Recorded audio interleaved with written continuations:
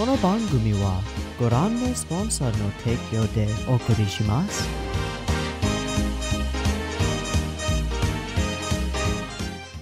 Alrighty, welcome everyone. I'm Teeaboo and I am here for Yu Hakusho episode 72 and maybe 73. I don't know. Last week we only ended up watching one episode because it was a goddamn fucking awesome episode and it deserved to be talked about some more.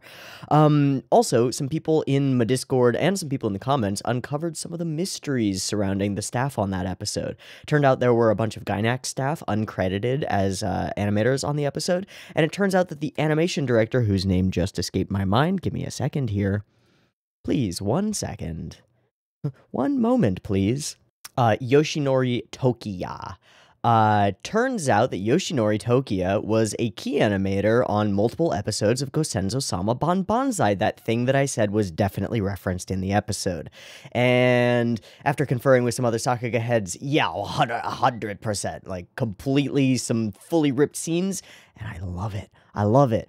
To be clear, not saying that's a bad thing. What's the Picasso quote? Oh shit, give me a sec. Okay, it's really simple.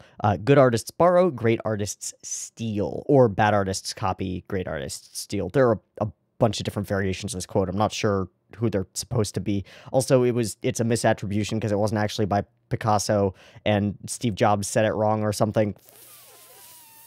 Fucking whatever. The point remains, there is greatness in theft, at least when it comes to art, at least when it's not plagiarized. When you take interesting things from another piece of media that were created by other creators and go like, oh, that fits for this thing. That's cool, man. That's super dope. And it worked super well in the previous episode, and there was a bunch of other stuff in the previous episode. Tons of exposition, all of it done really deftly and, like, well. I really liked the previous episode. It was really good. And it did a great job of setting up, like, broad goals for this arc, I think, at least for the start, and those goals mostly come down to reconnaissance. Gather information about the enemy and don't go in blind, and we use the entire sequence of fighting the territory squad and taking losses during doing so. We effectively, like, lose some people, as a good representation of why we should know what our opponent's weaknesses and strengths are before we go and just run in gung-ho willy-nilly and attack them. This ain't no tournament where we might not know our enemy's stuff. We can observe, and we can be smart about this, and that's super cool. So, I guess that's what we're going to start doing. I don't know what form that will take, whether that just means, like, policing the streets and, like, walking a beat and looking for insects or something, or if like Sensui is going to start sending mini villains after us, to start, like, indicating to us that maybe there's something bigger going on that we should start following these leads to.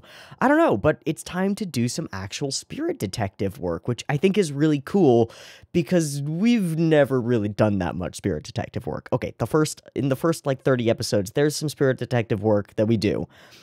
But most of it consists of Koenma gives us a mission, we do the mission. There's very little what's happening. We've got to figure out the mystery. We got to figure out who's responsible sort of situation. And so I would love to get a little bit more of that in a show nominally about a spirit detective, because that seems cool.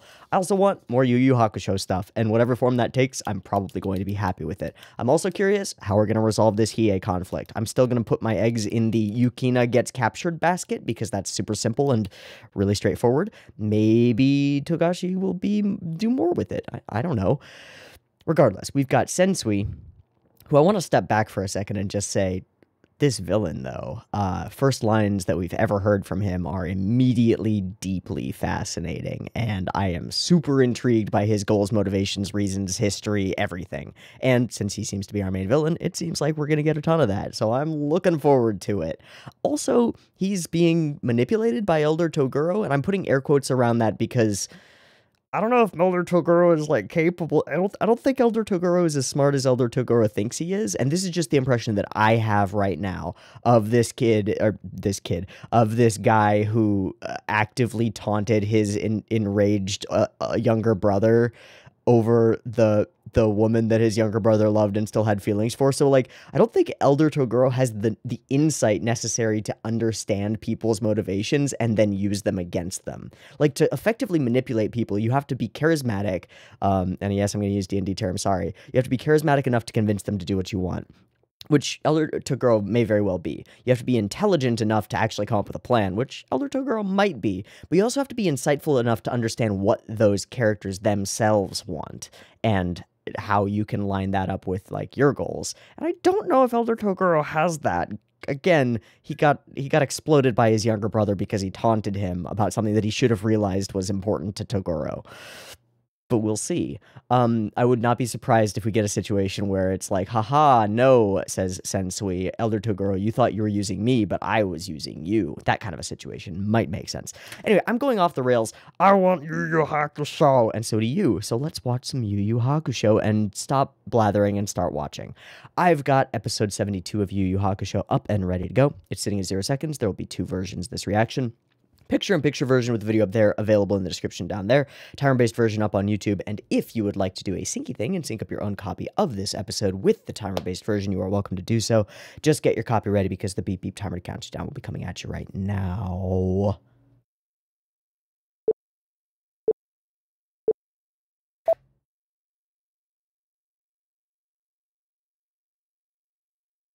Solid. Solid, solid, solid.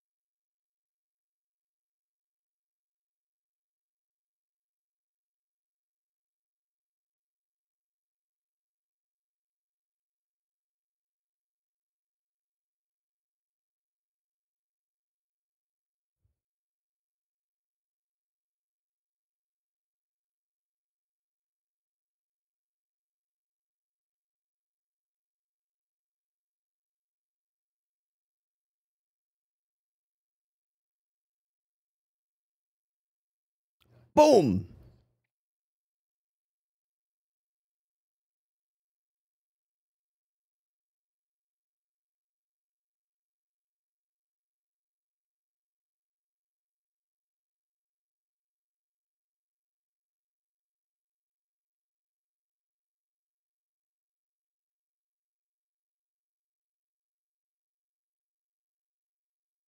Sick. I don't know what that says. I kind of wish I knew what that said, but I kind of don't, right?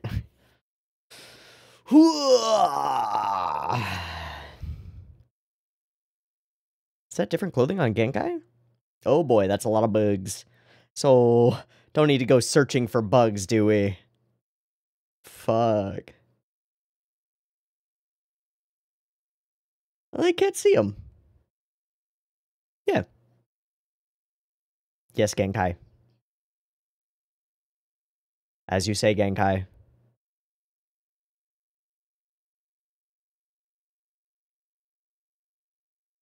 Squad, squad, squad, squad.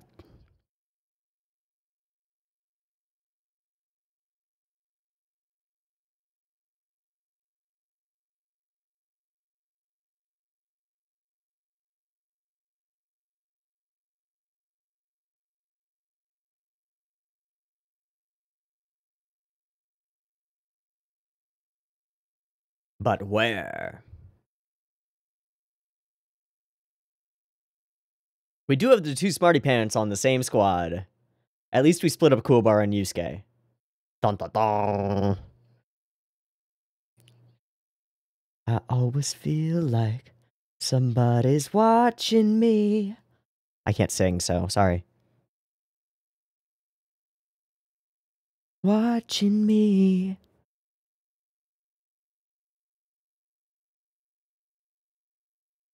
I love this track. Yeah, true, true, true. Maybe. You will. Bum bum. Hello, hooded figure in the grass. Spooky, spooky. Shit.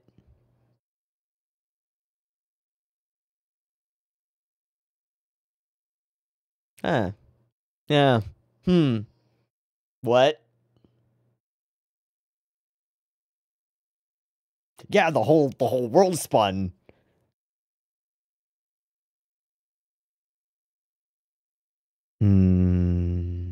Doubt it.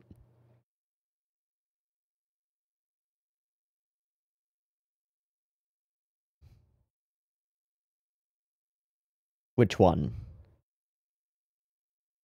Which lesson? Running in without a plan? All right. Hello. Wait, no. The one sitting alone.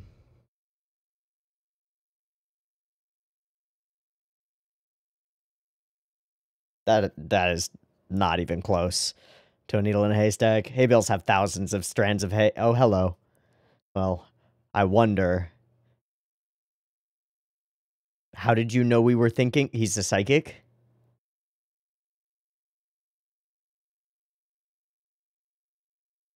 And this is his territory.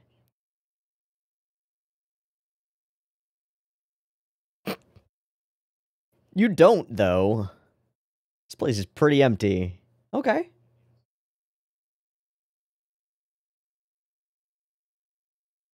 He is psychic. He doesn't know shit about shit. He knows shit about shit. I take back what I said. He doesn't. He just read it from your minds. He doesn't know shit. Got it. Got it. Yep. Fair, but I think this is what it says on the tin. He totally could. 2 squad leaders.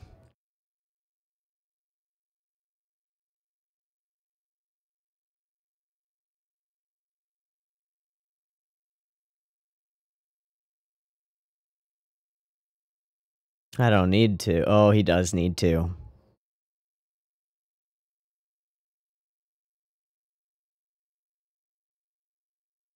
Territory versus territory.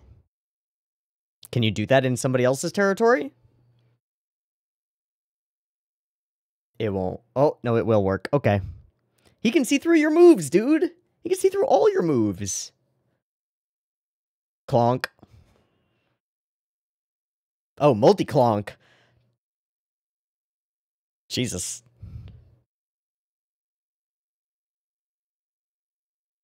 Ultra Mega Multi-clonk. So is he just like what's his face from Watchmen where he just sees shit coming?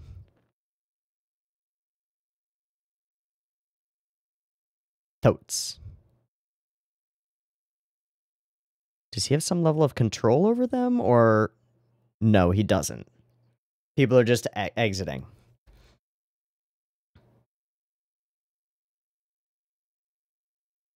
Hey man, we don't actually have any beef.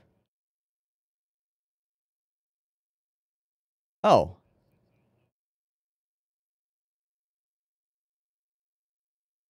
Gonna have a real trouble once you...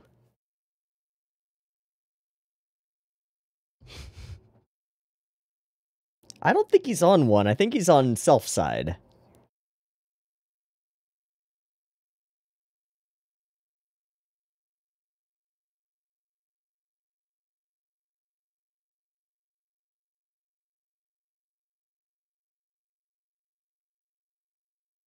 Hell no.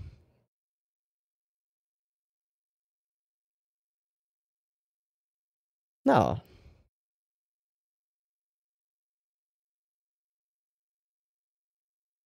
Okay, we'll leave. Yusuke? Sort of.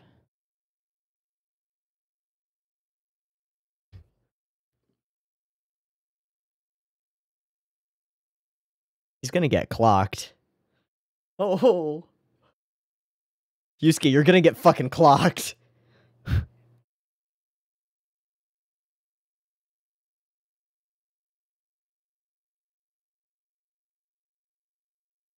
He's gonna play mind games with him?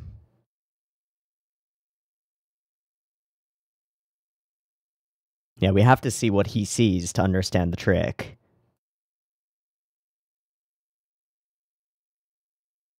Can it be tricked, though?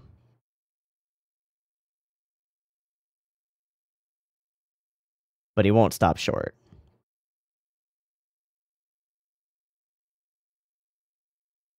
Is he just flooding his mind with one thought? I assume so.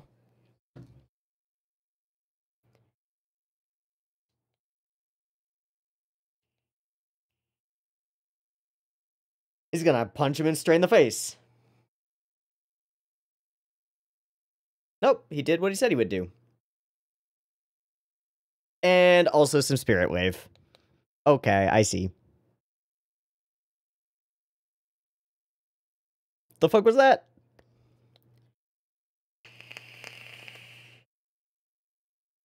We're using percent now?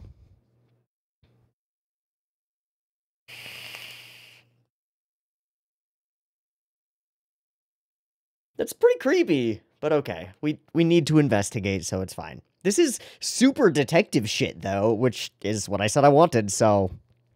Fuck yeah.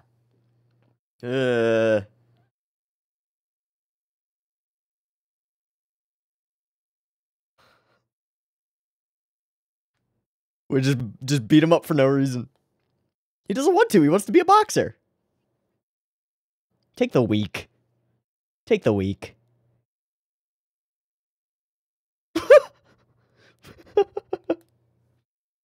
Hello, George. Fucking George.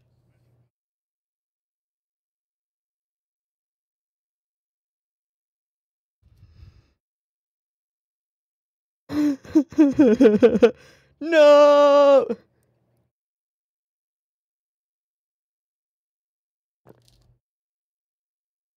No. He called him Kurama. Smart. He's calling everybody by name now. Motherfucker. It's just Koenma trying to be a better leader. Says it again. Alright, George, say what you need to say. Yep. Shut up, ogre. It's so sad. It's so sad. What the fuck? It's so cruel. Oh, is he just still... No, okay. Hard when you've got a shape changer. Jesus. That's bad. Yeah, that's bad. I'm pretty sure I've seen a show where somebody is driven fucking bullshit crazy by a similar ability. Oh, it's Mai from Code Geass. Totally gets wrecked by this ability.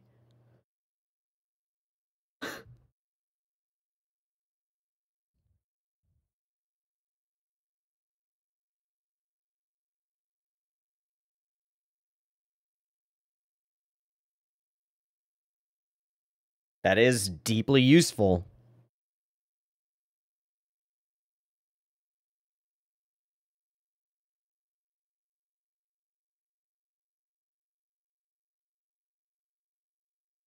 Ba-da-ding!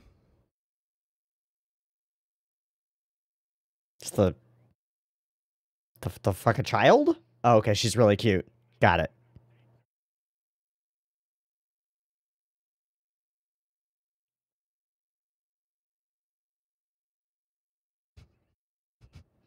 So am I.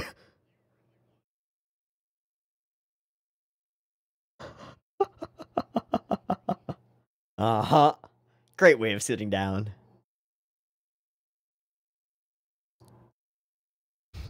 Sure, yeah, sure. But why would somebody with a territory be moving around? I suppose they'd have to, like, go to work or whatever.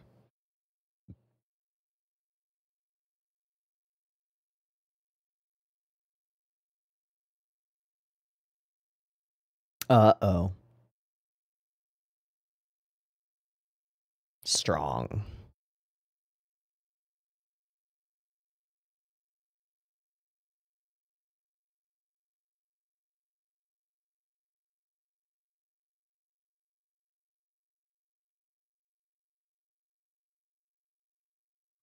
That's not Sensui, is it? I don't think so. No, the nose is wrong.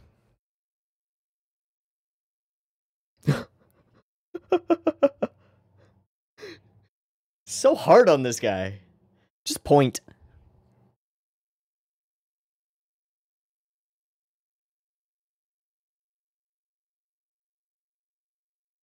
Okay, don't point. Don't point.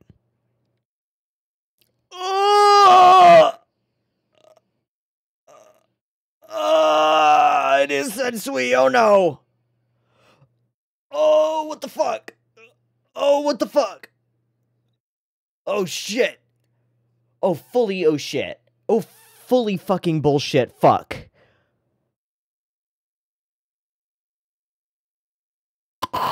You're the fucking coolest. He's so cool. Did he just assassinate him? He just fucking killed him with his brain? What just happened? He just exploded his head with his mind. And he's gone.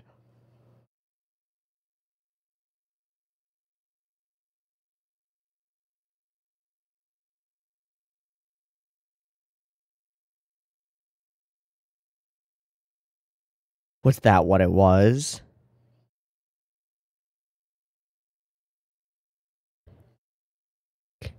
That's very familiar.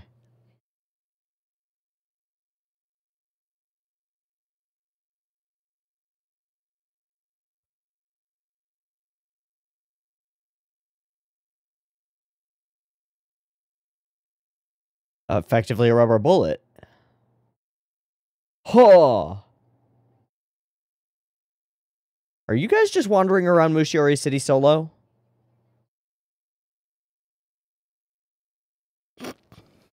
Chill, princess. The Blue Wonder. God, she's just a gold mine. Ugh.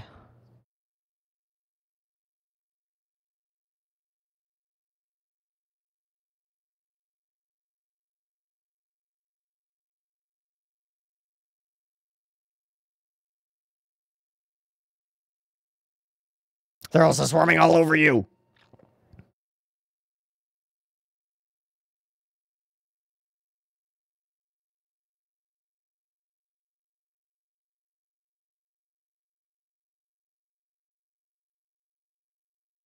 Stick together.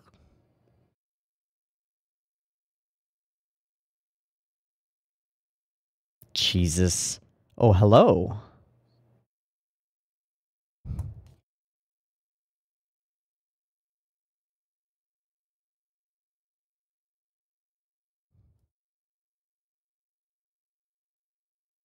Sniper? Seaman? Doctor? The fuck are code names?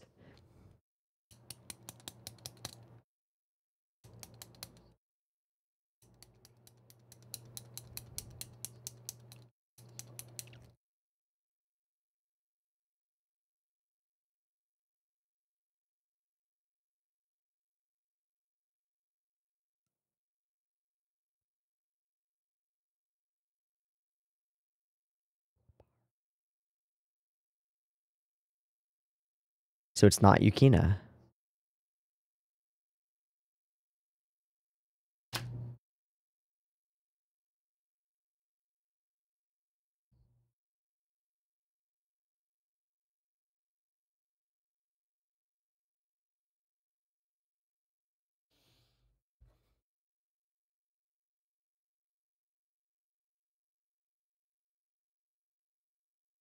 Writing things down. Writing things down. Writing things down. I missed one.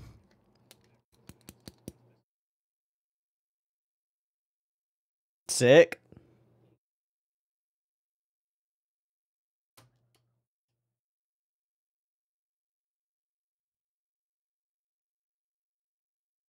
but also potentially their professions and what they're involved in. This is so JoJo-Z. It's so JoJo-Z.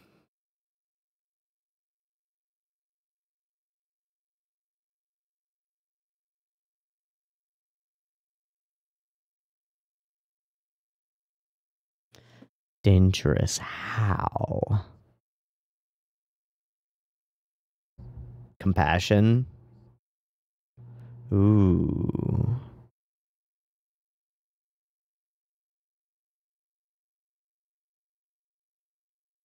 Totally.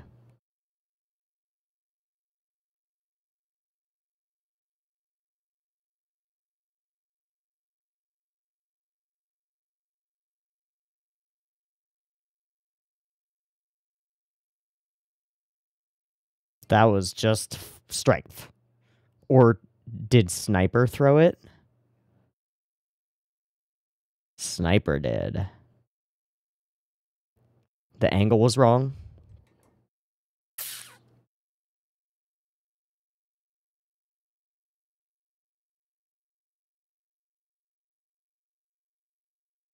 Sniper.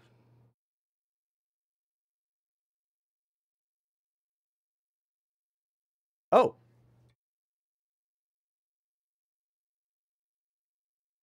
And then changed its velocity.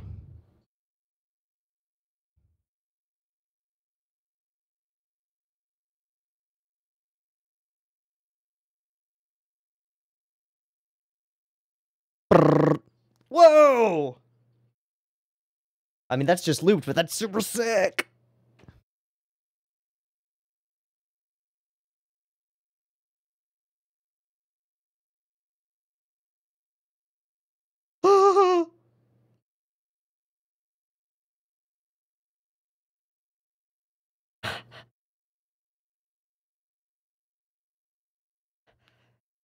Bye, buddy. Go boxing. Get the fuck out of here. Doctor? One could assume. Hello, Doctor.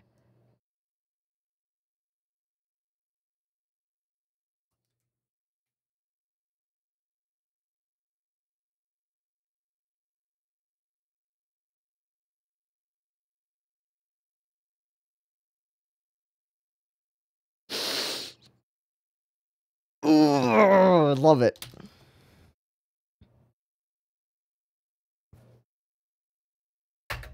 Oh, what a shot. That's pretty freaking cool.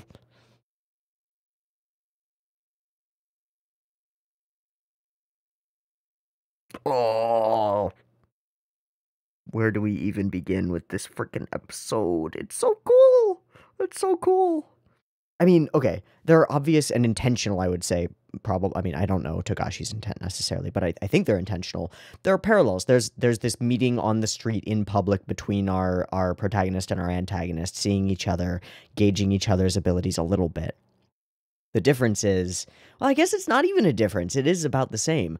When Toguro did that to Yusuke, he challenged him, but he had a plan in play regardless, right? He had a thing to say afterward that was like, you're going to be part of the Dark Tournament or I kill you and all your friends. Something like that, right? And then Sensui already has his plan ongoing. He's not involving the heroes in this, like, for fun. At least I don't think so. Unless we'll reveal that there's like something more personal. Like Toguro had this thing with Genkai, right? And so he challenged Genkai's new disciple.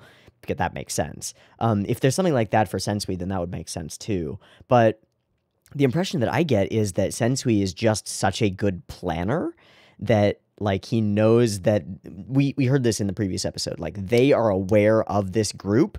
Elder Toguro has been telling them like this is a serious threat, and Sensui is not ignoring him. He is putting plans into play to trick this group, to trap them, to get them to chase him. Seemed to be the intent here for this encounter, and it didn't play out as planned, but it doesn't matter because wherever they end up, they're going to be facing one of Sensui's goons. And that they're not goons if they're all on the same level or similar as motherfucking Sniper, who just took a pencil eraser from 300 yards away and flicked it into a dude's forehead.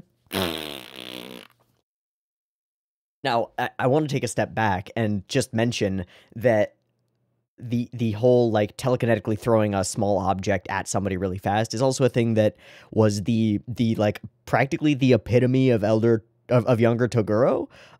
Like when he went full bore hyper powered, one of the things that he did was like machine gun pebbles, right? That was one of the main things that he did. After that, it was a lot of like, you shoot a gigantic spirit gun at me, I take it and I come back at you and I shoot more pebbles at you. Now we got a character who's just like, yeah, my normal state is shooting pebbles at 7 billion miles an hour. Ha ha ha ha ha ha. Ooh, we got power up. We got definite power up. That's so fucking cool. Okay. But that's where we're starting. That's where we're starting. But the whole point of this was to tempt Yusuke into rushing after him, right? That's what we get from that conversation on the rooftop with Sniper. Yusuke didn't follow you as planned. Oh, that's fine. There are other plans. There are always contingencies. Ugh. Oh, Sensui's gonna have so many Xanatos Gambits. He's gonna have so many. I can't wait. I can't wait for the like, you defeated my minion, but guess what? It was all part of my plan. I can't wait. Because I don't think it'll be that like that sort of shoddy writing, which sometimes the Xanatos Gambit seems to be. But like, if you can make it work, you can make that shit awesome. You can make it so cool. And I'm excited. I'm excited. So we've got a villain who is not only has a plan for us, which is trap us, kill us, whatever, I think, but maybe more than that. He also needs one of us to be a psychic to break that barrier and cut that barrier. And so I have to step back from my previous guess, which was they grab Yukina because she's definitely a psychic and stuff, and it's definitely not going to be that. It's Kuwabara, because he has the psychic energy sense, which we've been very clear about mentioning that he does not have access to right now, and also he has a sword, which maybe can cut a barrier thing. Ta-da! It's Kuwabara. Cool. Coolabala. This episode is so cool. So we split our squads, giving us different, completely separate group dynamics, which is fantastic. Great to see our characters interact with different people. Doesn't change a ton of stuff yet, but there is some definite, like, there's some chemistry in terms of the way the characters interact between, like, Yanagisawa is kind of, takes the backstage and just chills mostly, but between Kido and Yusuke, both of whom are kind of like leaders of their own sort of squads of miscreants, kind of, they sort of have different ways of going about things, but end up complementing each other really well. And that's pretty cool. Okay, so they find the place. We also see a similar sort of chemistry between Kurama and Kaito. God, we got too many names now. There are too many names. Black hair guy, red hair. No, I'm not going to do that. I just need to remember their names. And they're being watched. Ooh, spooky. Also bugs. Spooky, bugs. Let me get. I gotta say, I don't dislike this little, like, we're walking down the street, and then the world changes color and flips upside down. It's very,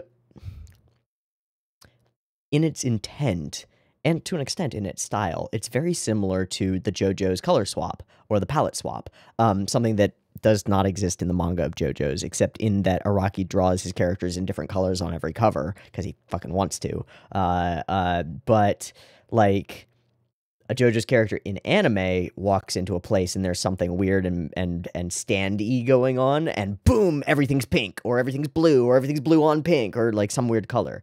That vibe is very much there, as is this whole territory situation, where, like, we walk into a place, we find a random guy.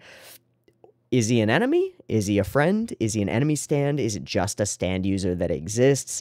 It's kind of very similar. And that, I want to take a step back and say, I'm not saying that Togashi's ripping anything from JoJo's and vice versa. It doesn't matter. This is only comparative analysis, and that is not necessarily the best kind of analysis, but this is saying there's this thing that I really like about JoJo's, which is the variety of different combats.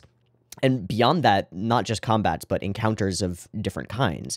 Like, you walk into one place and there's a chef who has powers, obviously, and is obviously a stand user, but, like, is he an enemy? Is he a friend? What's his deal? And you don't know until you find out, and we get to watch an episode of that encounter unfolding, and that's really interesting and fun. It shows us our characters in different lights and against different types of enemies, and that's fucking the point, right? That's, like, the cool thing that is cool. So they walk into this downstairs bar.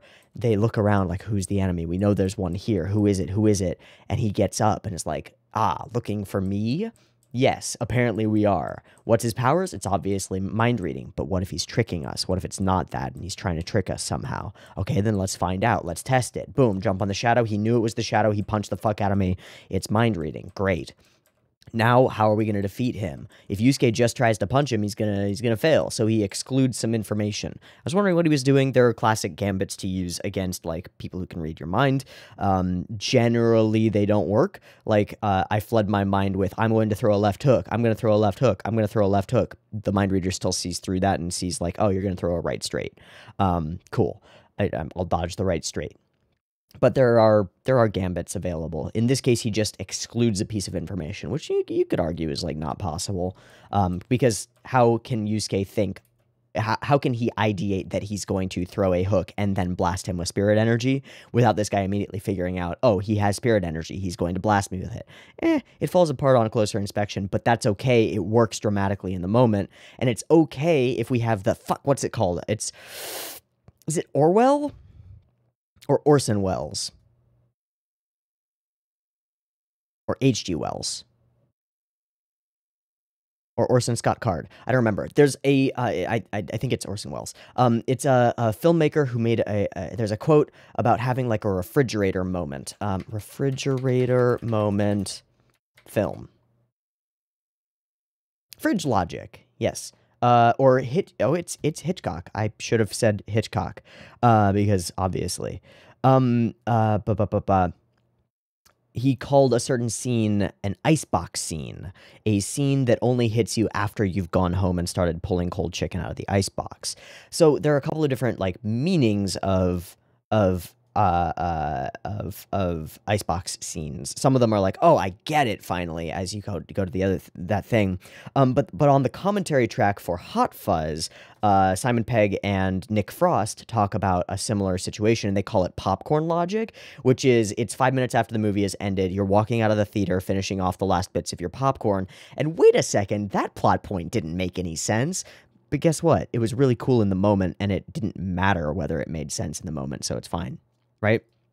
This feels like popcorn logic to me, where it's like, okay, maybe Yusuke couldn't have thought that thing, and this guy couldn't have, like, blah, blah, blah, blah.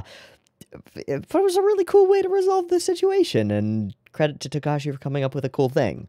I didn't see that coming, because in my mind, I was like, he ideates Spirit Wave, or some level of his power coming out of him, and blasts him. Unless, is the implication that it's just the movement of his fist that is powerful enough to create an air blast that knocks Morita backward? Is that what we're saying here? Because if so, I take back everything that I said, and that's fucking awesome.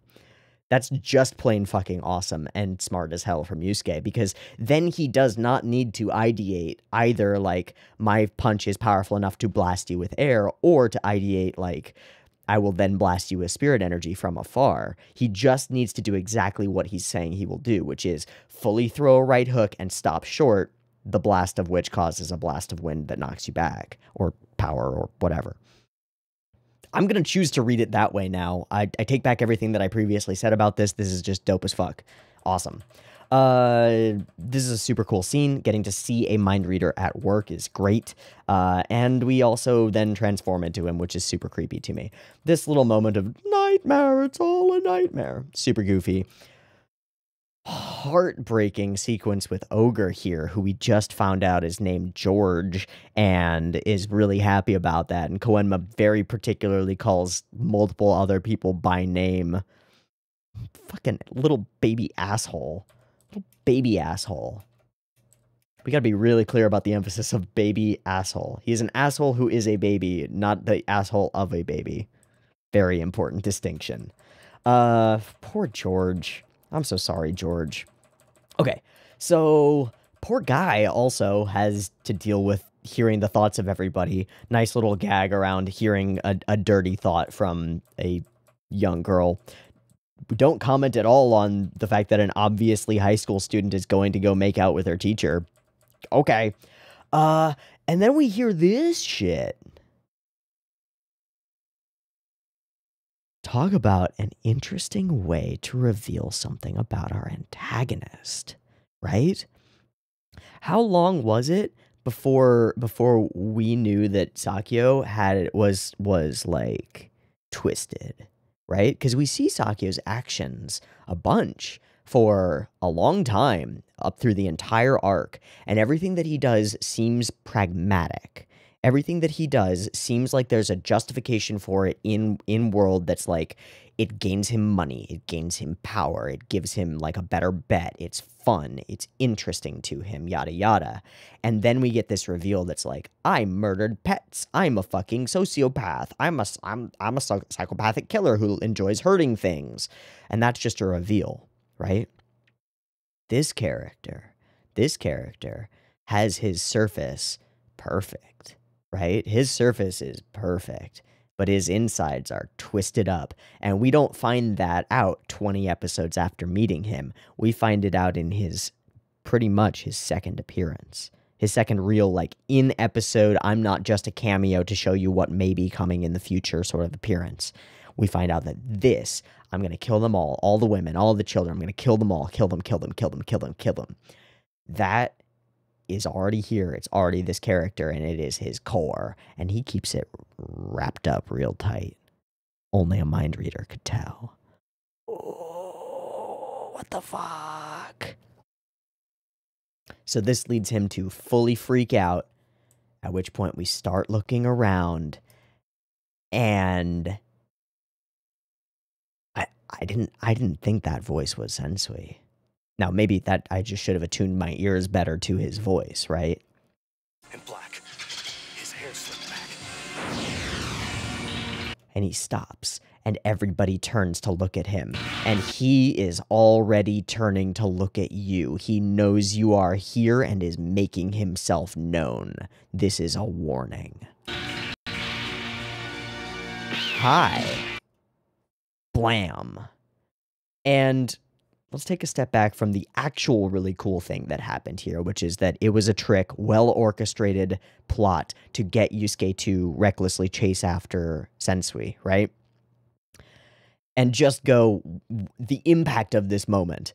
You're sitting around, there's a psychic who perceives something, and he gets his head fucking exploded by a dude just looking at you. He's just looking at you and he exploded that dude's head. We don't have any reason to believe that there's a sniper here. We don't know that there's a guy named Sniper yet. So Sensui just caused a dude's head to explode by looking at him and turning his chin up a little bit to look down on him. You want to build up a villain? Take notes, because I'm taking notes. I am actually taking notes on this guy, because, again, like, there's a villain in my game who's maybe not quite psychotic, but is very competent and very calm, and I'm taking notes. Fully taking notes. I'm also realizing that if this villain meets with my party at any point, he's gonna have some fucking snipers, and they might present a message of some kind. Ooh, yeah.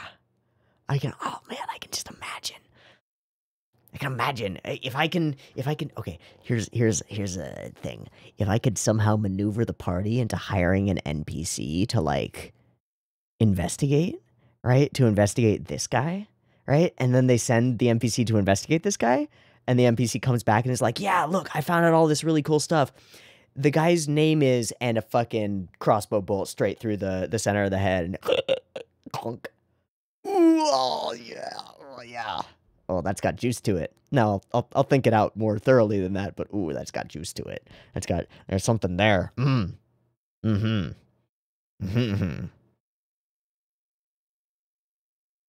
this is more than that, right?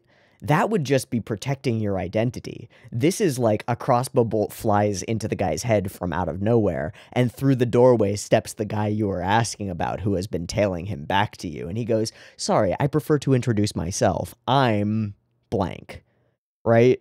This isn't just like, oh, you're not allowed to know that. It's cockiness. It's like, yeah, I'll put myself right in front of you. What are you going to do about it? I can fuck you all up. I can fuck you all up. And I've got friends.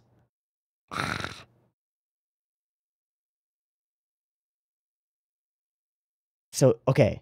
So how would I play that? I'm really invested in thinking through that situation though. I guess my characters would have to make some kind of check to determine that the crossbow bolt did not come from the guy who just walked in the room. The angle's off. I'm wholesale stealing this. It's just in my game now. Ha ha ha.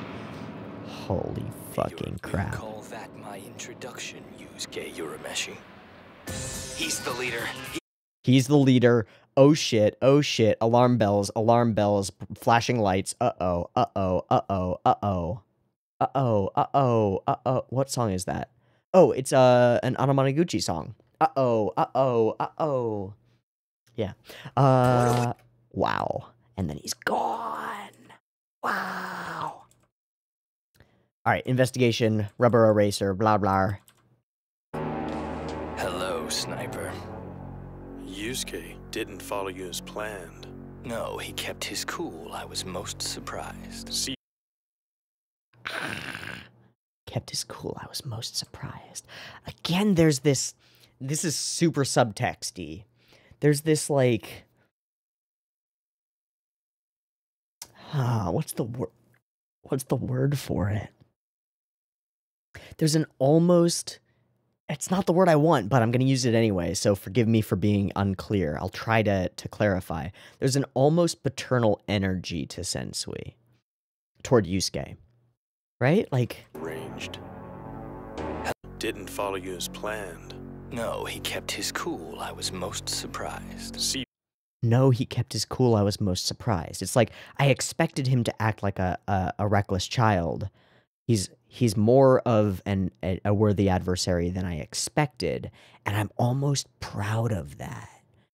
I don't know where I get this like idea, but I feel it. And that's why it's so hard to put into words, because it's an emotion, right? But I feel it. There's something to it. I wonder what the fuck it is.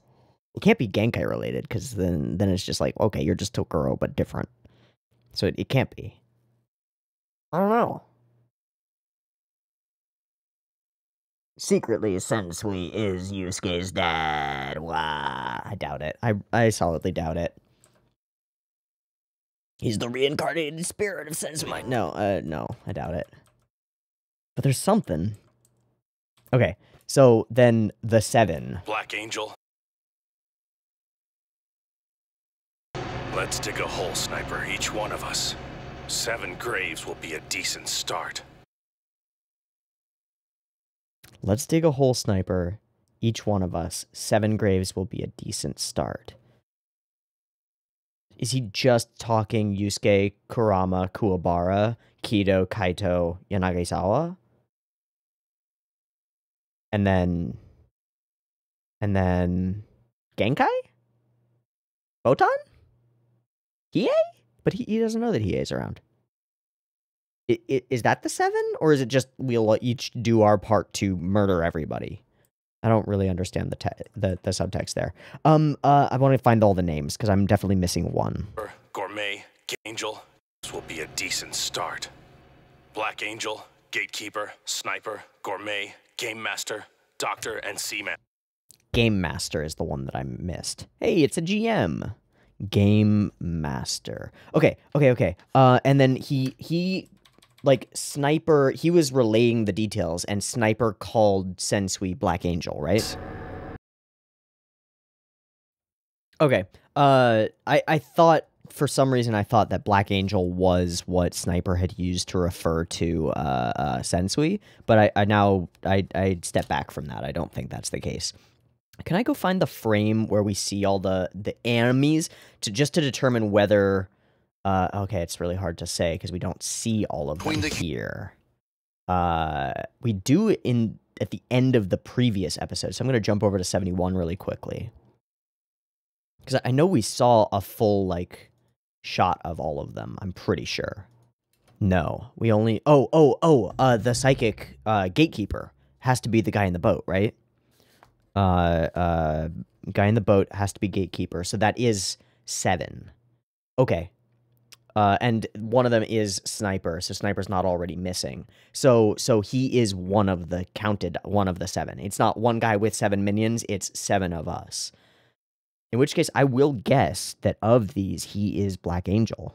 Because it's the dankest name of the group, right? Like, Sniper's a pretty cool name. Seaman? Sounds like a rapper. Doctor? He's a doctor. He's over there on the far left. We can see him in his coat. Gatekeeper? Does what it says on the tin. He must be the guy in the boat. Gourmet? Must be a chef of some kind. Must be somebody who cooks things. Maybe cannibalism, maybe not. Who knows? Who can say? Game Master, I will expect, is the little kid on the far left. Just gonna guess. And that's all of them. The dopest of them by far, and also the man who is dressed in black and has black hair and like darkness incarnate. Sensui is probably Black Angel. I'm gonna guess that he's Black Angel. I'm also gonna do something really quick. I'm just gonna Google translate Sensui. I don't think it's a word, but let me check. Diving.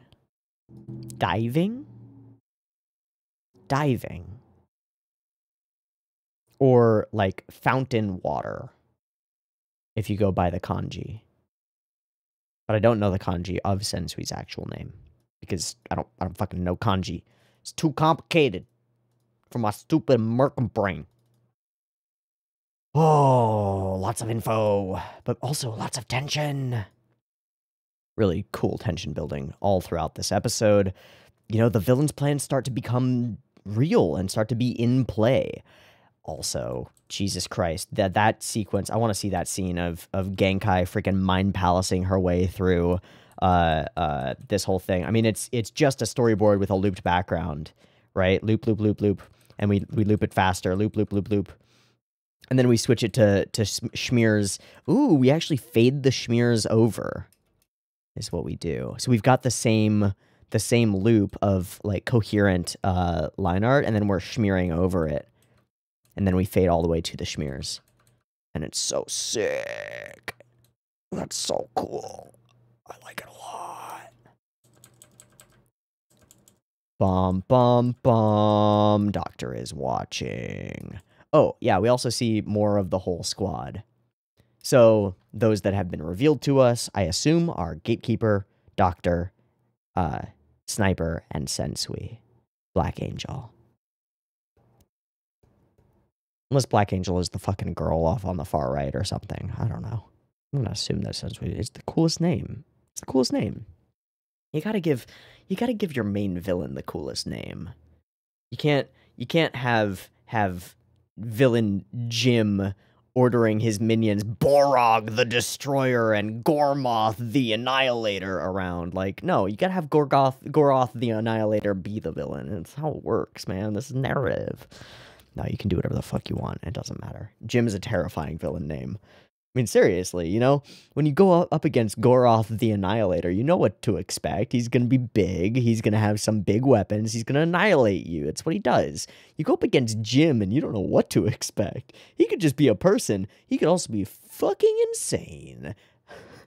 You never know. Awesome. I like this episode. It's cool. It feels like the story is moving. It also feels like we've... How do I put this? We've bridged a gap between reactivity and proactivity in our protagonists. Our protagonists are action heroes. They are necessarily reactive. Yusuke is pretty generally okay with the state of things until something fucks stuff up and he wants to fix it. Yusuke would just go to school and flirt with Keiko and get in fights that he can easily win because it's too easy now, and then maybe something else happens. Maybe a few years in the future, Yusuke gets his own motivation that's like, I want to find people to fight that are more fighty. But for now, if nothing else happens in world, Yusuke goes home, Yusuke chills with mom, Yusuke chills with Kuwabara, Yusuke goes to school, doesn't like school, Yusuke skips school, Keiko smacks Yusuke for skipping school, Yusuke pinches Keiko's butt, yada yada. The classic shit that we all get up to, right? But instead, we've got world-altering stakes. Got bad juju happening, and so Yusuke has to do stuff. Reactive protagonist. We also have this element of, we don't know enough to react, therefore we must be proactive in our search for information. And there's a cool gap bridging there that I think is worth mentioning, if not investigating further. Awesome. I like this episode. Is cool. Let's watch the next episode. It'll probably be cool too. Wow. I'm going to take a breaky thingy, do a sinky thingy, be back in a second for episode 73 of Yu Hakusho. See you in a moment. Peace. All right, welcome back. We're good to go for episode 73, so let's do that. Beep beep timer.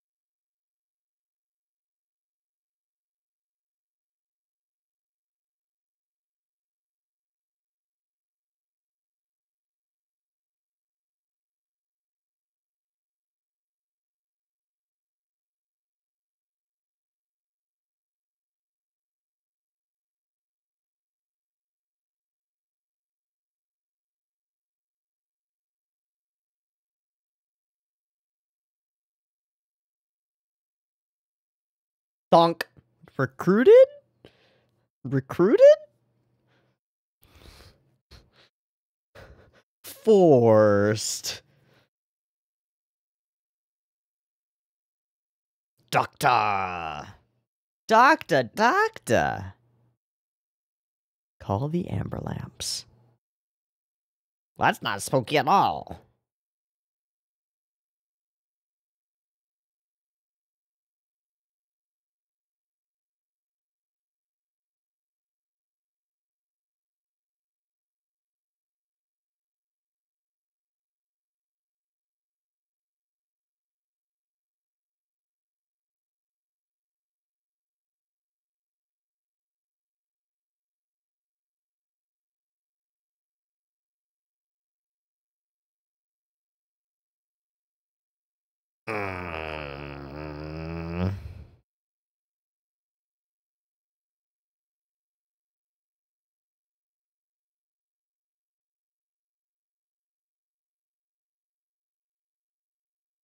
Only if they look like those outlines.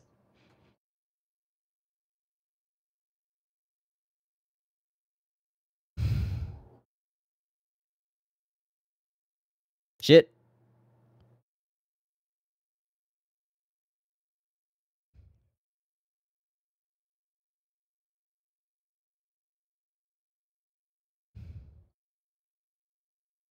Speaking of, welcome to a territory. What are the rules? What are the rules?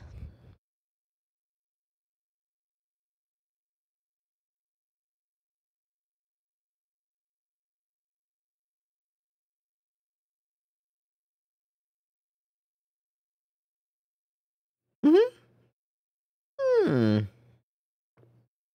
Maybe.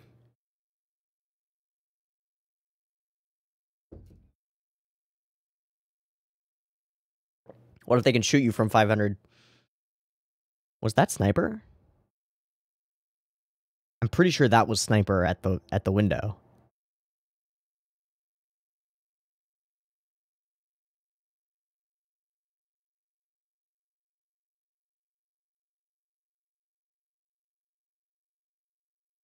Uh-oh. What's it gonna do? Never smash it, always keep a specimen so you can show the... Oh god, what the fuck? You're turning into the Hulk. You're turning into the Hulk.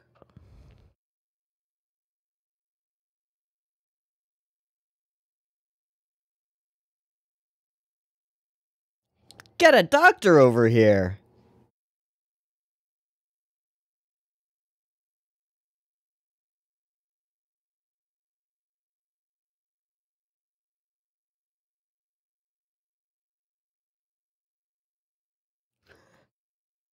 That must look hilarious to people who can't see the insects. Oh, well, or will they just control her, or has she already been controlled? What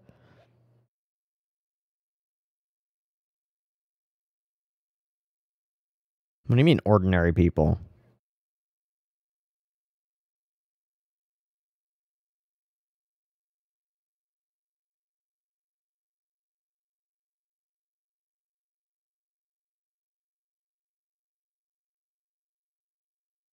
What? What? Okay. Usually not that many. They're pretty understaffed. But I'm not above it.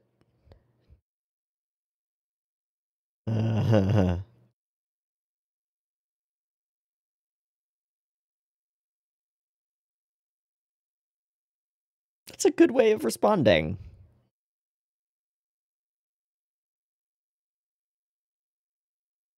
Yeah, let's split up. There we go. How about blow something up? In a hospital. These corridor shots are cool.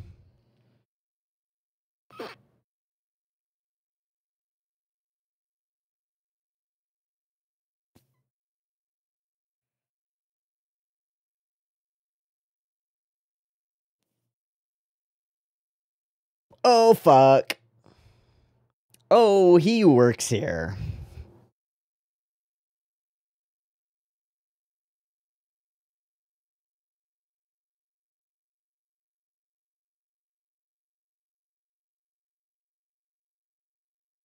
Oh, I believe you.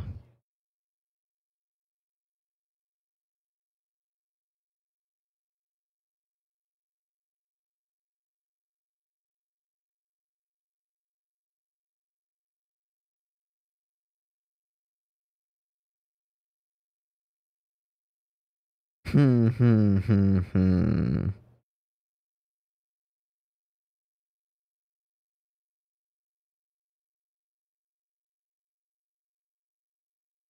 Really? Oh, fuck, what? Pressure points?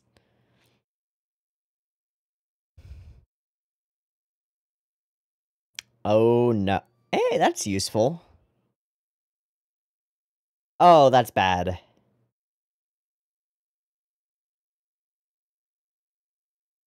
That is one of the first, like, full direct human murders that we have seen. Like, full murder. I mean, it wouldn't help. Wow!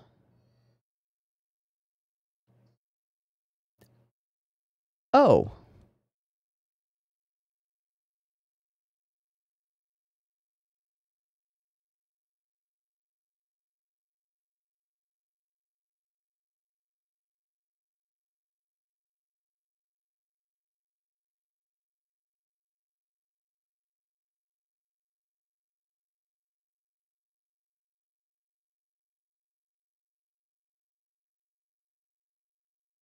Ha, good.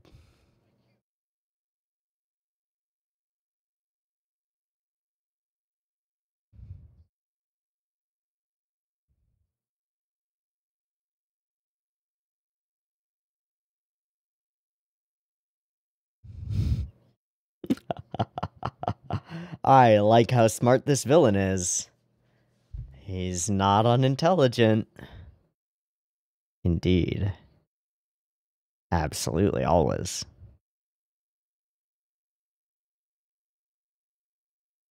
But now he gets to manipulate the flow of information. Yeah.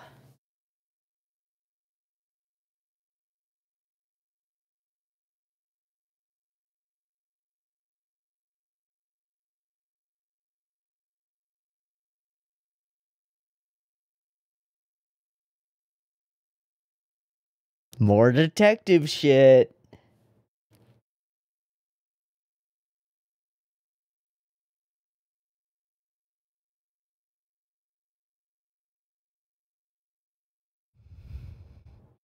Perfect. All according to plan. And Keto can't say shit.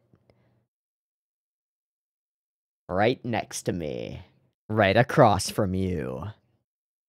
How will he slip up, though?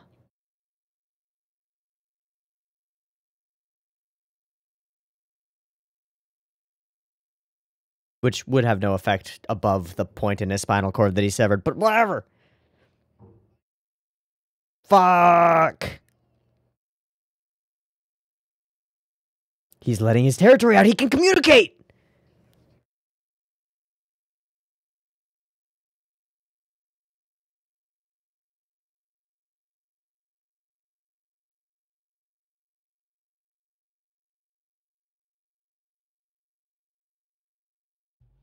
You can't. Yusuke has to figure that out, but that's just like the clone test, right? You gotta figure out a way to get one of them to reveal something.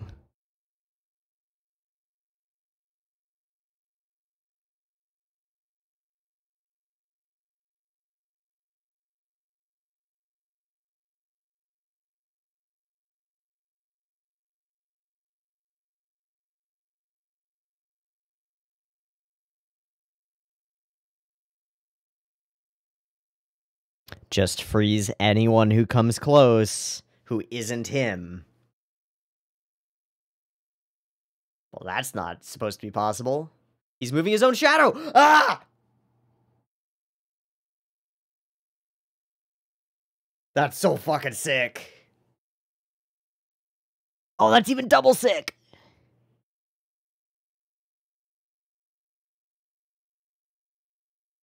Say it. Say it out loud. Say it out loud.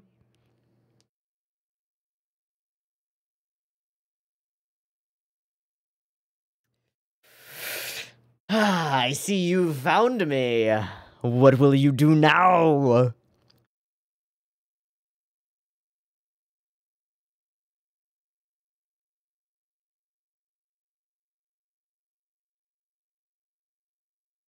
Whoo!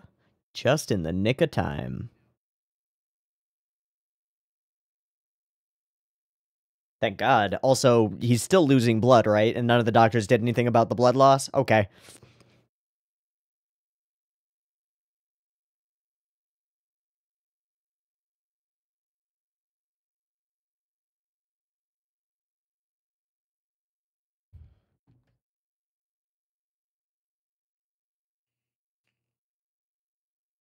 Check. Confirmed.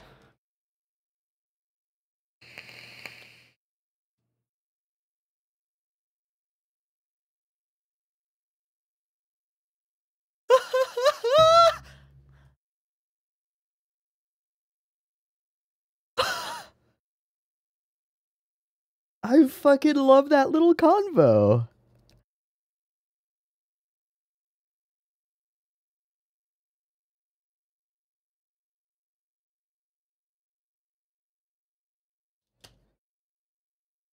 Still my name.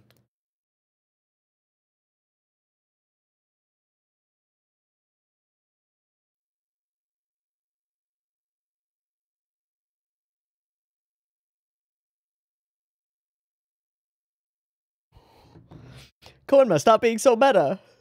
Stop being so meta, Koenma.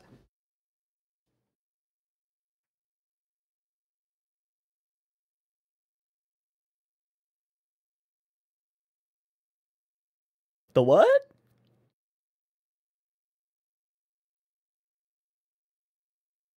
Well, they're gone.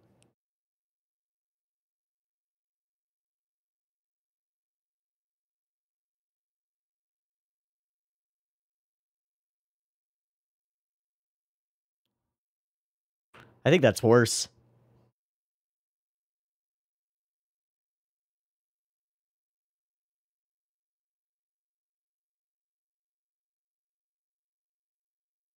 Or you've walked into someone else's territory.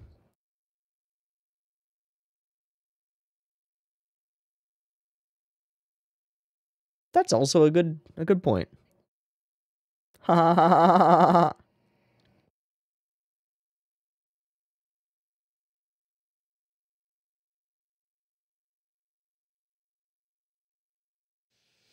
Ooh, there's that shot. Oh yeah. Fuck yeah. Ah, hello.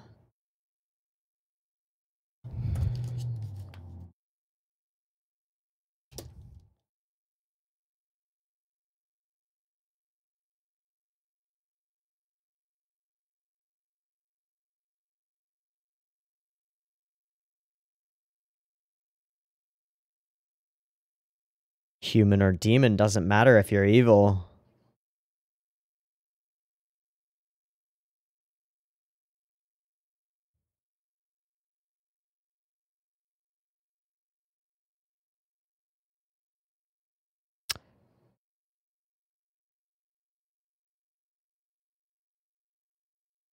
Well, hell.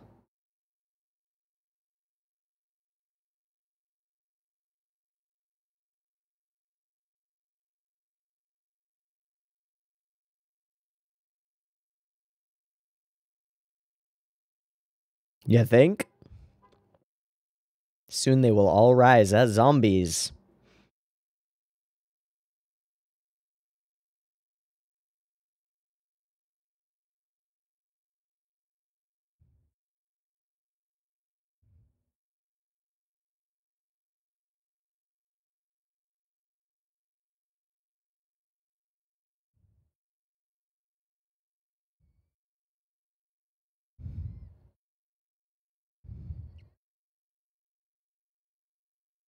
Oh.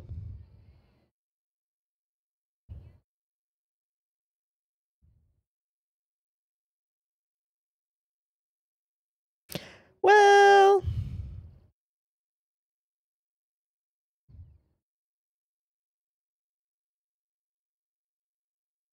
Hi, Genkai.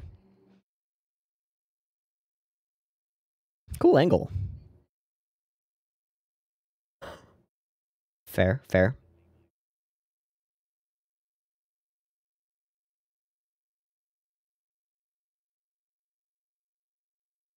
Ooh, that is a cold expression.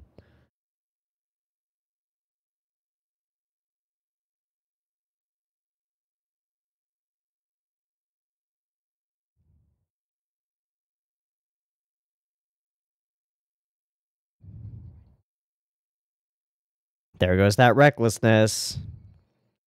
Oh!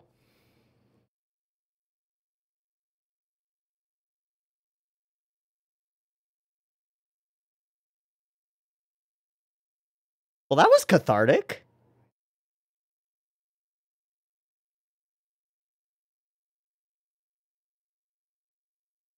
Is that gonna... That's not gonna work. Deeply cathartic, but not gonna work. Oh, God! Oh, that's a great joke. Great joke.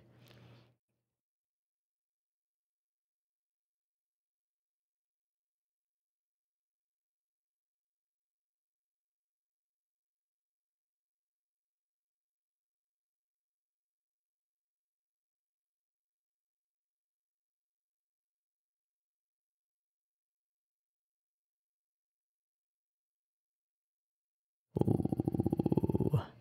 Into darkness. Ah! Ah! Great line. Wow. Wakabayashi? Wakabayashi.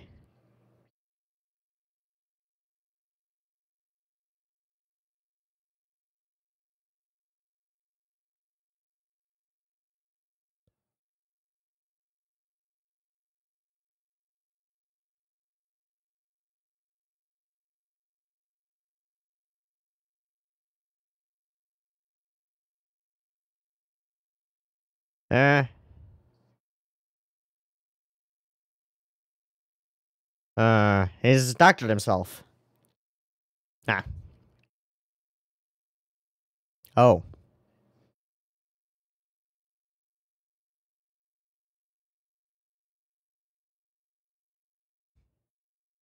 That's pretty dumb. Chop, chop, chop. This section right here, super unique. Ah. You about to get blasted.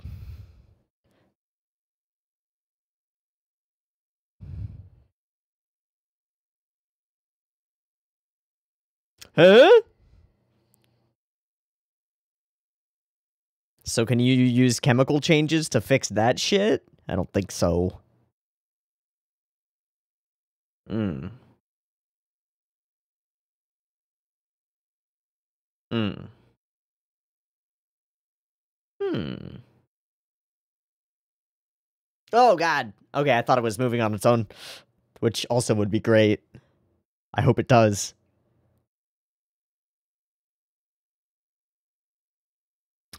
Don't take warning shots. He's gonna put it back on. Oh. That's bad.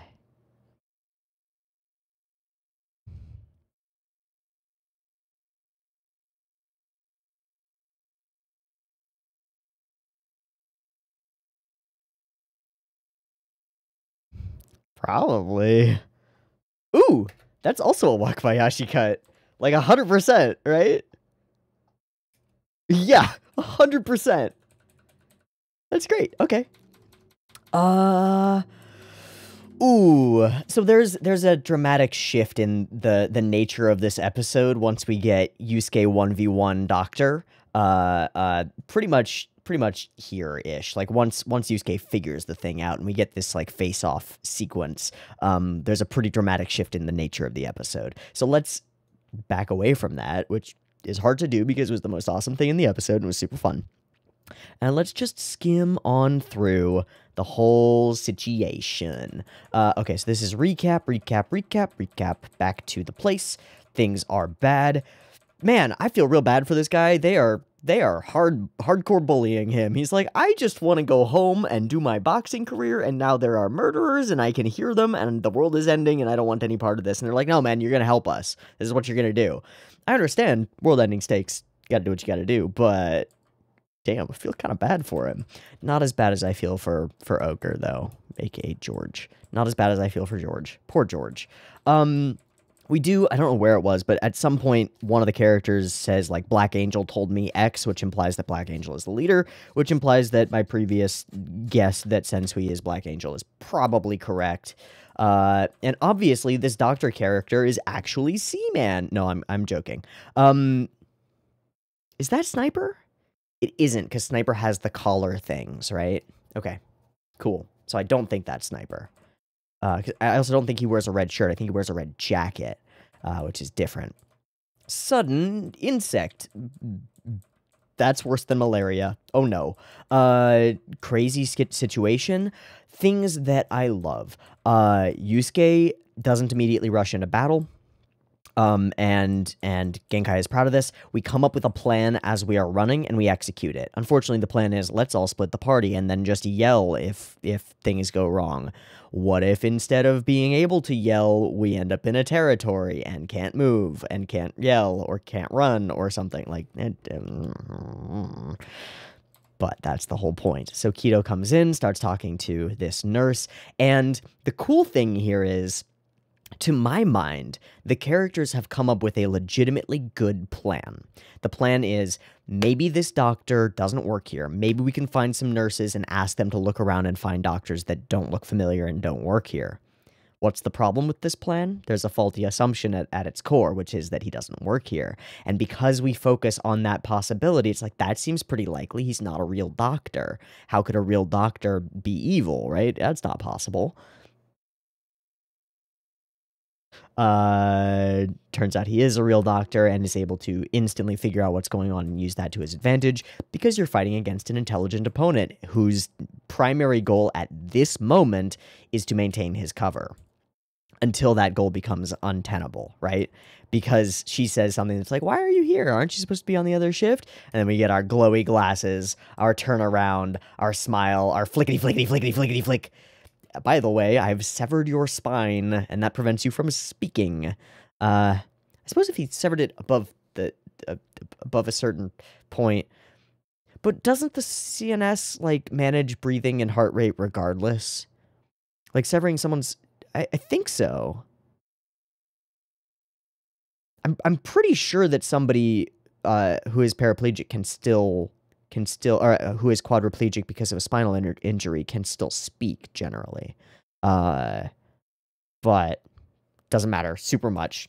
And I could be wrong. If you know more about nervous system injuries than I do, which is pretty likely that somebody out there knows quite a bit more about nervous system injuries than I do, let me know what you think of the logic behind Mr. I've forgotten his name. Kimiya? Fully forgotten his name. Kamiya. I got it. How you feel about what he's doing.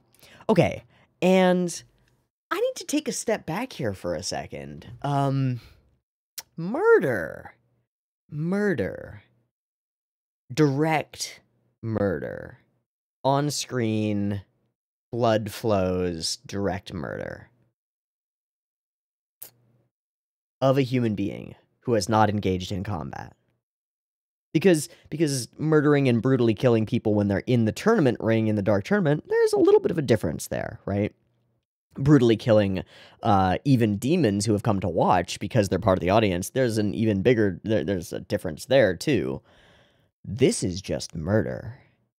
This is just, need to cover my tracks. Quickest option, kill the woman in front of me.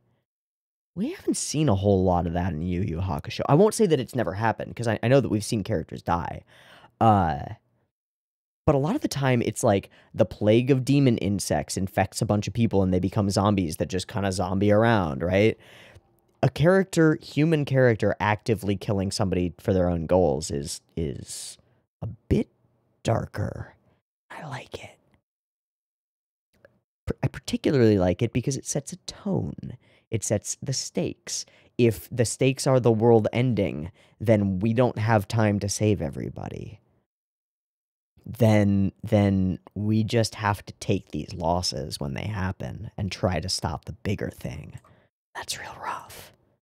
Okay. Full murder. Kido bad juju. What... If only Kido had realized he could use his ability right now and then just anchored this doctor in place, right? Ding, you're not going anywhere. Fuck, that would have been helpful as fuck, Kido. Super helpful. So, slit the wrist, let you bleed out. Uh-oh, another nurse is here. Change of plans. Someone's pretending to be a doctor. Oh no. Which immediately removes any suspicion from him. And we get our detective scene. This is so fucking cool. Sherlock Holmes walks into a room. There is a dying boy on the floor and a bunch of doctors around him. I don't know what happened, says each doctor in turn. How could this be possible? There must be an imposter here, says each doctor in turn. We all know each other. Where's the imposter? What does Sherlock Holmes do? That's fucking dope. This is detective shit. This is detective shit. It's detective shit. Yu Hakusho. Ghost detective. Spirit detective. Not spirit punchy gun boy. Right? Spirit detective. Not Punchy Gun Boy. It's so great. It's just nice to get a little bit of a different type of storytelling and to have it be done pretty well. It's also kind of like a game of Mafia, you know? And one of us is actually a Mafia.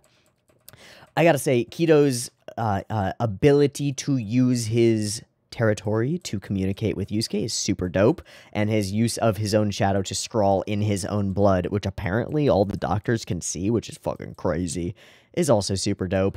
And he writes out Kamiya. And hello. Everyone looks at Kamiya. Kamiya slashes everybody to pieces because murder, it's easy. Some really cool, like, flailing with the arm here. Not Wakabayashi, I don't think. But there are a number of cuts in the episode that I think are Wakabayashi. Regardless, the fight is super dope. It's super, super slick, man. Okay, so this whole thing happens, and it's, like, calling other people by their name, but not calling Oni by his name. And then the joke is, have you done anything useful, Oni? And I guess not. Shit, man. He was there for the whole Dark Tournament, though. Okay, stuff with bugs. Bugs are spooky. Feeling feels. Can we just... I know that I mentioned it when we saw it in the preview, but can we just, like, take a second to soak up this shot right here? Just in this moment where our dark, tall, thin figure aligns with the bright white sun in the deep red sky on a background, a cityscape of blue skyscrapers. Can we just look at this for a moment and go, whoa? Because that's trippy and super interesting and super cool. It's super cool. Okay. Oh, there was something that I wanted to talk about during that whole, like, Koenma bit, which is the little meta element about, like, villains and heroes. Psychic scalpel, virus bug. As much as I'm rooting for humanity's survival, you've got to respect a good villain. Psychic scalpel, virus bugs. He's stacked. He's stacked. This guy's got it going on. And Oni's like, no, I'm a purist. Heroes only. And just these casual conversations about meta content. Really funny. Quite humorous from Togashi. I dig real good. Okay, so girls wander in. The other squad is on the way. Genkai is fighting, battling. And there are some cool cuts of her fighting, battling, but mostly just jumping around. And then it begins. This face from Yusuke is scary, right? Enemy detected. Not, I'm going to punch close to your face and knock you back a little bit and fuck with you. Not anything else. You quite possibly have effectively killed this nurse. You tried to kill Kido. You just killed a bunch of doctors. You're not leaving here. Will Yusuke kill? I don't know. That's the question that's posed to us by the narrator at the end. I don't know. He may have to. I don't think it's an unreasonable expectation that if we are in a darker narrative arc, Yusuke may be forced to kill. That we are out of the days of, yeah, fight a squad of people in the tournament arc and beat them down, but then you find out that really they were all in this for each other, and they kind of follow us around and make witty quotes about our future progress in the tournament. We might be out of that level of investment here. We might be into blood. It might be necessary. Ooh. I just had a thought. What if that's the point? What if that's part of the point? This is, again, a thing that's somewhat similar with Toguro, maybe, and I could be totally wrong. I'm guessing at Sensui's motivations. I don't fucking know. But Toguro wanted Yusuke to make the same choice that Toguro made, right? Ultimate power for your humanity. Power above all. What if Sensui's goal is to try to corner and force Yusuke psychologically, force him to give up his own principles in order to something?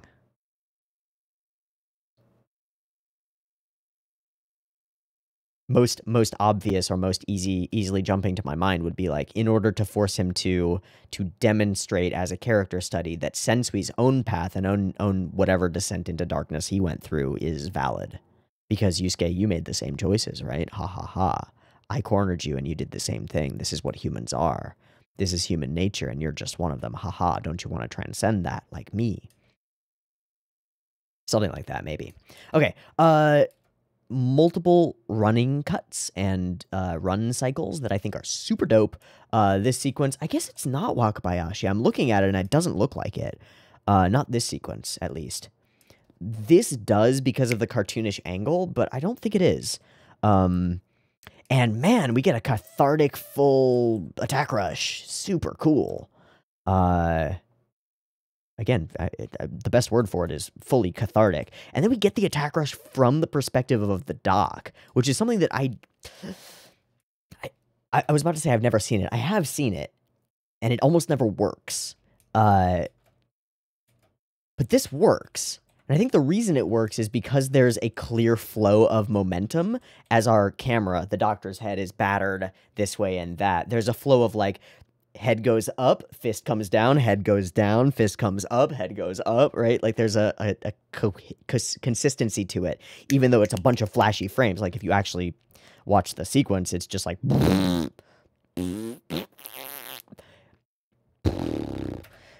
But luckily, humans are able to mash that shit together in our brains and be like, this happened, and get a coherent idea of what happened, even though the individual frames aren't coherent. Wait, isn't that just what animation is in general? Yeah, it is. So that's pretty cool. Love the little kip up that he does. He's like, I'm alive. It's cool. He's kind of vampire-ish, kind of werewolf-ish. Kind of reminds me, again, we're in comparative analysis here, but kind of reminds me of Alexander Anderson in Helsing. Part of that is the like long coat, obviously, but part of it is the way that he like holds his arms out. Like Anderson is busted mentally, psychologically fucked. Alexander Anderson is not a sane person, but he's the hunter, right? Like the Count, the vampire, is the evil entity, but Alexander Anderson is the hunter, and this guy styles himself to be a hunter. Like his scalpel things are almost claws, right? He's got this like werewolfy vibe to him. Not like bulking out or getting hairy or anything like that, just a werewolfy kind of creepy vibe. It's really cool. Okay, this scene as he bounces away and turns and runs, I think is super cool. And his flip around and the whole running thing that he does. We switch over to Yusuke. I love this run cycle. It's super intense, I think. Part of that is like the back of his coat and the way that his like slightly padded shoulders of his jacket bounce. And part of it is the way that this fist in the foreground like really, really comes into play and is very like foreshortened, you know? So there's a lot of, instead of, when you look at a character running from the side, they're just moving in one plane. When you look at a character moving straight towards you, they're just moving in one plane, right? They're just actually going like this and then moving closer to you. But when you look at a character with the camera locked on the character, so we're not moving away from him or closer to him, he's not moving closer to the camera. When you look at him from this kind of an angle, this sort of like almost like 45 degrees-ish, you get all of this dynamicness of the shot. So this is, I think, this is a combination of good character animation, because it requires good character animation to have a character running like this and make it look legitimate. Good character animation, but more importantly, intelligent framing. Like, how do we frame this shot? Well, we frame it so that it's dynamic. And that takes what could be a very bland sequence of bad guy runs through hallway, Yusuke runs through hallway, bad guy runs through different hallway, Yusuke runs through that hallway, bad guy. You've seen this. I swear you've seen this in old movies. There will be like chase sequences and they're fucking boring because you just have one camera shot and like a character runs through the scene and then you wait a second and then the other character runs through the scene and then we cut to a new scene and the character runs through the scene and then the other character, it's like, oh, right? Get the stop it. But this makes the scenes dynamic, and that's really Fuck you, VLC. Why'd you break right now? We had a good run going, VLC. We had a good run together. Let me end task on VLC and open the episode again. Fuck! Sorry, it's a little bit of goblin coming out. Okay. So, cool stuff, cool fights. Cool fights, cool stuff. It's past this. We're past this. We find out who Seaman is, which I didn't mention, but that's good. Yusuke, start fighting.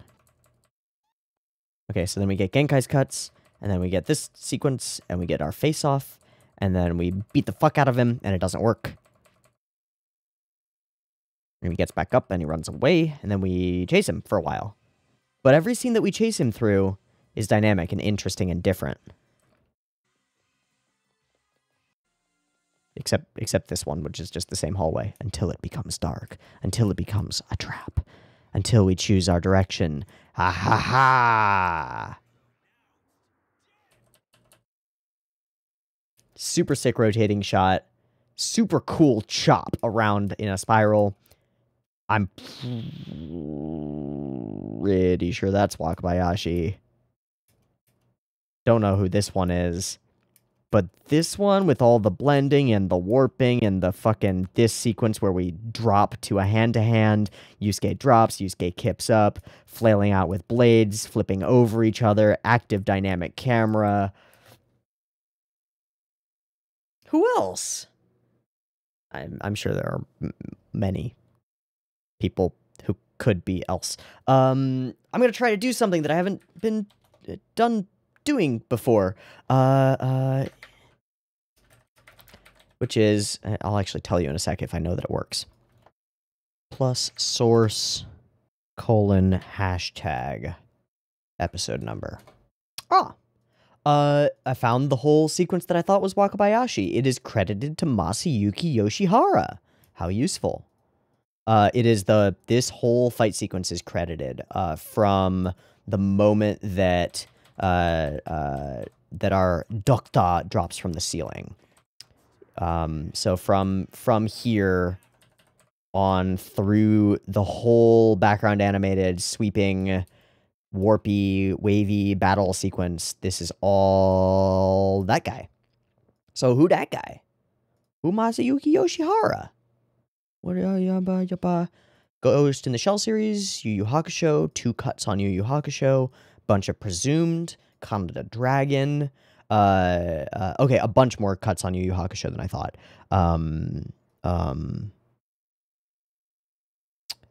One of the really cute jewelry cuts where she was like a little girl with like the big tears.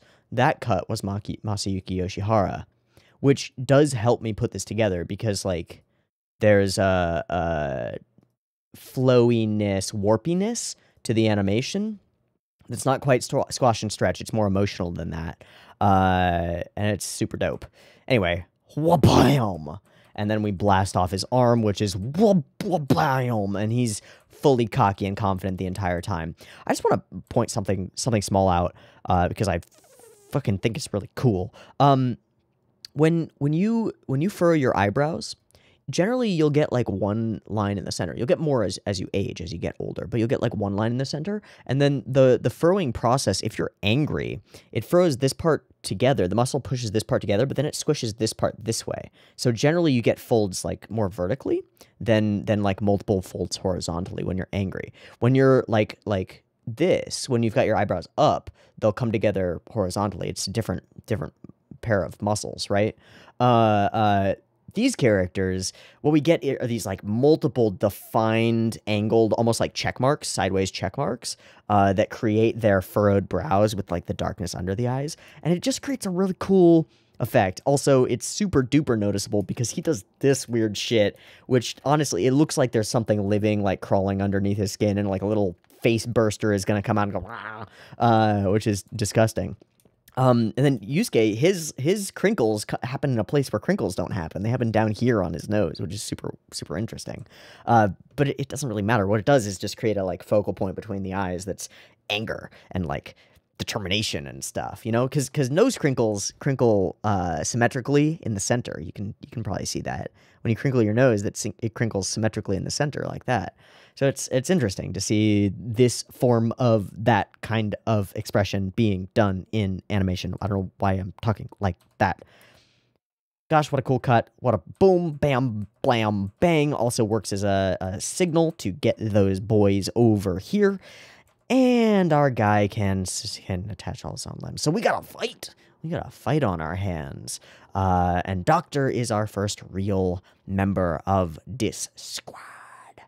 Cool. Cool, cool, cool, cool, cool. Scary, scary, scary, scary, scary. Cool episode. Great to see some detective shit that's actually detective shit. Super fun. Glad to see that Kido and Kaito and Yanagisawa have been pretty smoothly integrated into the group. It's pretty cool. And our villains. Yes, I agree with you, Koenma. Villains all the way, baby. I mean, I'm of the school that, like, your villains and your heroes should be tailor-made for each other, and I think that Yu Hakusho and Hunter x Hunter are shows and pieces of media that do that pretty well, at least once they hit their stride. Yusuke in particular is battling a lot of villains that mean something to him, and I get this vibe that Sensui does too, but I don't know why. Gosh, good villains make a good... Well, we talked about this before, right? Action heroes are generally reactive, and so if they're reacting to the plotting and scheming and actions of the villains better have something good going on, something interesting, because that's what the heroes are going to be grappling with for the whole time. And so it needs to be not only a difficult struggle, but an interesting one for us as the audience to care about it. And so far, I am deeply interested in our villains, and that means really cool things. Yeah, I'm solid. I'm solid. I think that I'm happy with this discussion of these episodes. They seem solid to me. We're gonna wrap there. I've been Teeaboo. This has been Yu Hakusho episodes 72 and 73. I hope you've enjoyed them as much as I have, and I hope to catch you next week when we start off with episode 74 and probably beat this doctor guy into a pulp. We'll see if he dies, but I don't know. I don't know. Maybe we just beat the shit out of him and... Well, no, because he can heal himself. That makes things difficult, doesn't it? What a conundrum. It's almost like it's good writing. Good job, Takashi. I'm going to wrap there. See you next week. Peace.